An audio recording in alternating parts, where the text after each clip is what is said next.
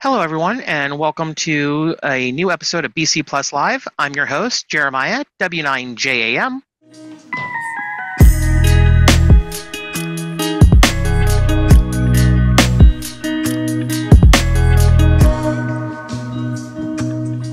Today, we are actually going to talk about the new radio from Anytone, the ATD-168 UV, also referred to as the D168. This is a new radio that they are releasing, and I've got one of the sample units right here. The radio itself has a faster processor in it, as well as the radio itself has a faster processor, so the boot time is actually decreased. So it actually works a lot faster now. And then the other thing is the battery itself no longer has your belt clip. I don't know if you can see this very well or not, but the metal casing inside the radio itself actually is where the battery clip connects now. So instead of having to worry about if your battery gets dislodged, the whole radio falling off your side and hitting the ground, it's on it itself. The other thing is the screen layout has changed. You'll notice that the screen is more vertical than horizontal. So I'm not sure if you can see that real well with the boot logo booting up. But it is a more vertical layout than the horizontal screen, as well as it is a 5-watt radio. And let me pull up the screen here. And this radio is available for pre-order now on our website. Expected shipping date is the end of October for these radios. So let's see here. I know there's going to be some questions in YouTube here in just a second. Let me share my screen here. And I believe Jeremiah, it had the same number of channels, zones, and talk groups, things like that, as the 878 UV2 Plus currently has as well, right? Yes, it is 10,000 talk groups, 4,000 channels, and 500,000 digital contacts. So the full user ID database from radioid.net will actually fit in it. So that is one big thing that we wanted to make sure was a distinct capability of the radio. But here is actually the website that you can go to. It's BridgeCom Systems, and you can go to the search bar right here from the homepage and just type in D168, and it should pull you up right here to where you can pre-order. The radio is $199.99. You will get the new ATD-168 UV course with the radio, and this will be a training course that I'm going to get some feedback from the customers on how we can take and make sure that, the course itself is sufficient to provide all the materials that you guys need, whether it's building a code plug from scratch, building onto an existing code plug. If you already have the 878, you can actually use that code plug with this radio. The import and export features will automatically sync everything. The only thing, as of right now, Anytone is aware of it and they are working on it, is your optional button settings don't transfer, but they are looking into the possibility of making a optional settings export. So you'll be able to take and do that as well. So there is that. 1 second here. Now, the radio includes a USB-C port on the radio that is dual purpose. Not sure if you guys will be able to see this real well or not in the little bitty screen of me up in the corner, but you've got your standard K-style connector for your speaker mic, so you can still use your existing 878 accessories. But down here is the USB-C port, and it serves to charge the radio, as well as also taking and allowing you to program the radio with any USB-C data-capable cable. So if it's just a strict USB-C power cable, it won't work. But if it's a data cable like the kind you sync your phone with to your computer, it will work. Now, as far as some of the benefits, one is the American-based real customer service we are based in the US, and in most cases, you will get me to help you with any issues that you have. We also have some other technicians that are here in the US as well. They also have the UHF, VHF dual band on this radio with analog and DMR capability. So you can have one radio to do both your DMR and your analog. So you don't have to worry about having separate radios for that. Again, the 500,000 contact list capacity with the current size is 271,667 as of tonight. Not sure if you guys knew this or not, but they actually update that contact list twice a day. Once at 10 a.m. and once at 5 p.m., I believe it is. The 10,000 talk group list capacity, so you can have different talk groups set up in the radio, as well as the 4,000 channel capacity. And you can mix and match these channels any way that you want when you put them into a zone. The zone can hold 256 channels, and you can have 256 zones. So, a lot of flexibility with that. Now, as far as what's in the box, you're going to get the radio. It comes with 2 batteries, not just one, 2.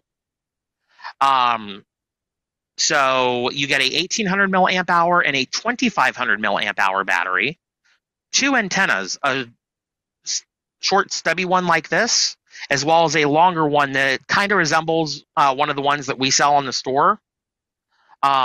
So you've got that as well. The charging / programming cable. You also get, let me grab it here for you guys so you can see what the charger looks like. This is the charger cradle. You don't have to worry about a 12 volt barrel connector anymore. It's a USB-C connector, 5 volt. It goes right into this. So you can do that. And in here as well, radio just sits down in here to charge, or you can take and just plug in the cable to the side to charge it. So you've got the flexibility both ways, especially if you're in the car, because most people have a USB-C cable for either themselves or their friends in their car. The other thing is the power levels on this. It has 4 different power levels: 5 watt, 2.5 watt, 1 watt, and 0.2 watts for using it with a hotspot in the house. So you've got your low, your medium, your high, and your turbo. Now, this particular model that I'm showing here for pre-order is the amateur version. There will be a commercial version later on. In amateur, it is 144 to 148 megahertz on VHF and 420 megahertz to 450 megahertz on UHF. The auto sensing technology, it automatically senses digital or analog transmissions and connects accordingly. I've got to get clarification on that from Anytone on what they mean by connects accordingly on that. I'm thinking that there may be some new technology that I'm not aware of that they're referring to. Also, you still have your VFO, and it does have 2 VFOs, not just one.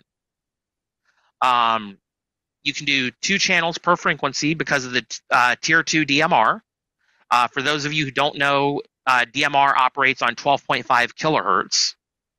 So each one is a different time slot. You've got time slot 1, time slot 2, and that makes up the 25 kilohertz together.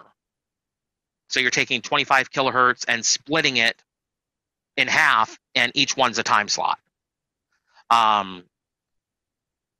So let's see. The display is still a 1.77-inch TFT color LCD display.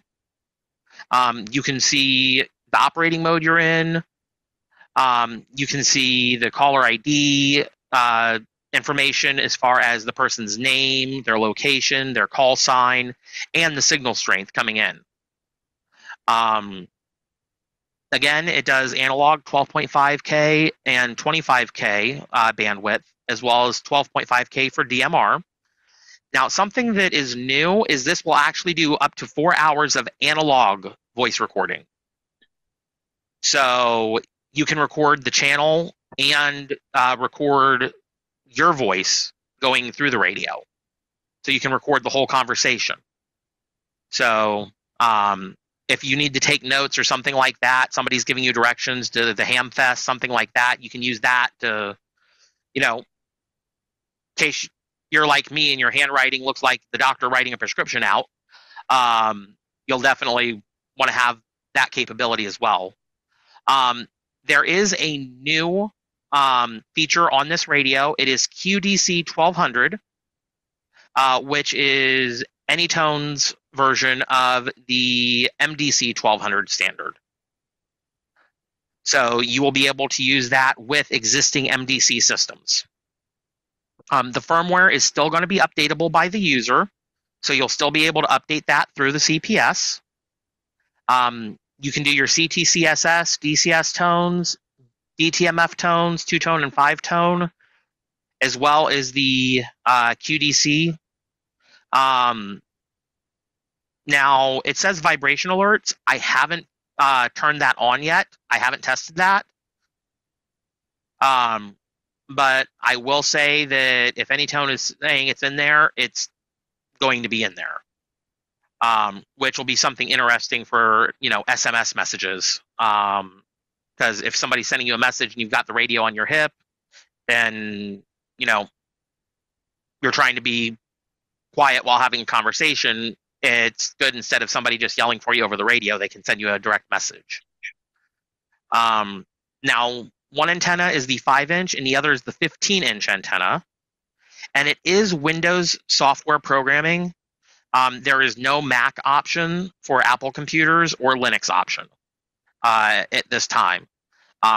Anytone has said that there won't be a Mac option, but I know there are some open source programs that are available that can do programming on Apple or Linux for the older 878 series radios.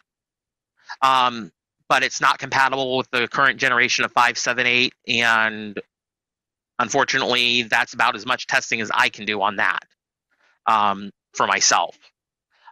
It is a smaller size and a little bit lighter weight, and it's got better frequency stability compared to the 868 UV and the 878 UV. So they have tightened up the frequency stability on it. And here is our chart. I'm not sure if you guys can see this okay, but here's the side-by-side comparison with the 878 UV2 Plus. Let me see if I can pull this in here, make that a little bigger for you guys. So it doesn't have GPS, it doesn't have Bluetooth, and there's no third button on top. For those of you familiar with the 878, there is a PF3 button on top by the antenna that you can use as a multi-function button. We usually set it up for people as the quick disconnect for Brandmeister, so you're able to disconnect from talk groups right away. APRS analog transmit, yes, but only if you set your coordinates in the CPS software and it's on fixed beacon. It doesn't have a GPS receiver, so it can't automatically get that. You've got to turn that on in the software itself. There is no analog APRS receive on this unit, but there is digital APRS transmit and receive on this unit with fixed beacon turned on. There is no airband. You can still do your SMS APRS messages. There is the contact list. The memory capacity is still 2 gigs, it looks like. USB-C charging, instead of the new battery for the 878s, is built into the radio itself.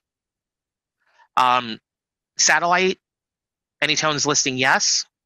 And digital and analog recording is 4 hours compared to just digital recording on the 878. There's enhanced noise reduction. QDC is new in this one. Part 90 certification for commercial use should be available by the middle of September. And again, VHF is 5 watts, 2.5 watts, 1 watt, and 0.2 watts. And then UHF is 4.5 watts, 2.5 watts, 1 watt, and 0.2 watts. So you only lose half a watt on UHF. And then you get 2 batteries instead of 1. Let's pull this over here. Here is what the screen is going to look like on the radio. I know that's a little blurry. Let me see if I can get that to pull up a little bit better. And this is a closer view. There is an outline on the PTT button around the edge. I don't know if you guys can see that real well on this one, but they've done a little bit of rework on the PTT button. My guess is to make it where it can't easily be pulled out by a kid who gets his hands on your radio. As well as something you may notice is the keyboard is very reminiscent of the keyboard on the BTO1. It is almost the same size keyboard. So there is that. Let's see. And here's the dimensions of the radio. 2.11 inches in depth, 4.7 inches tall.